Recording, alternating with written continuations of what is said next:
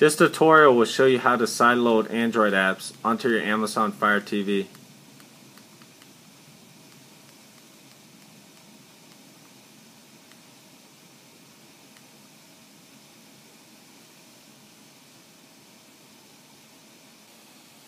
The first step is to enable Adb Debugging. So go to Settings, to System, and go down to Developer Options and enable Adb Debugging. Now press back. Now we're going to get the IP address. Go to About, to Network, and write down the IP address. In this example, it's 192.168.1.16. You're going to need this number for later. Alright, so now we're going to jump over to our computer and open up a browser and go to sideloadfiretv.com and hit on the Windows tutorial. And we're just going to scroll down since we've completed some of these steps already. Go to Setup Adb for Windows and download the Adb Setup file by clicking on this link here. And I've already downloaded it to my desktop, so I'm just going to open it now. Okay, so we're going to install Adb and Fastboot. So just hit Y and hit Enter. Hit Y and hit Enter again. And hit Y and Enter one more time.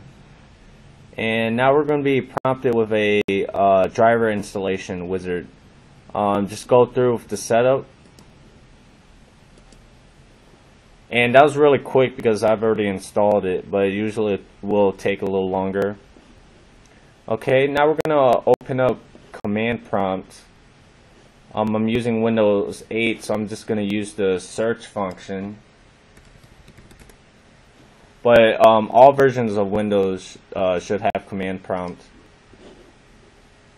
So now that that's open, type in adb space connect space the Fire TV's IP address, and that's what we got in the previous steps.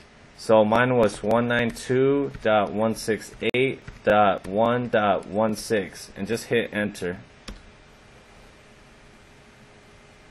Okay, and now I'm connected to the Fire TV. So now we're going to type in adb install, and now you're going to type in the file path of the APK file. So my APK file is on the desktop. I'm installing Super Nintendo emulator.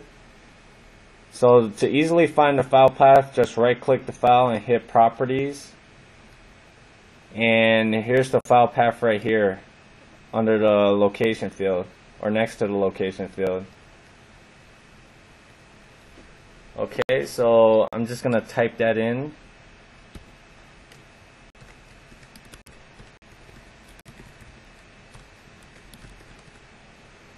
And at the end of that, type in the file name. So I'm just gonna put a backslash and type in that file name. That's this file name right here.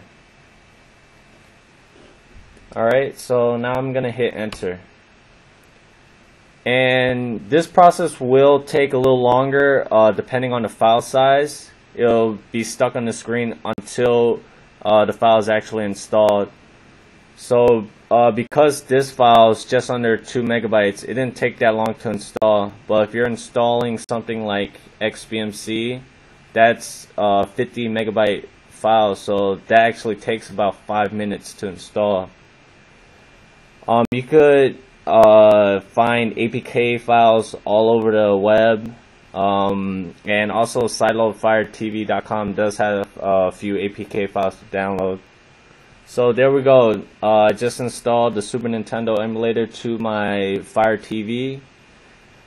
So thank you for watching.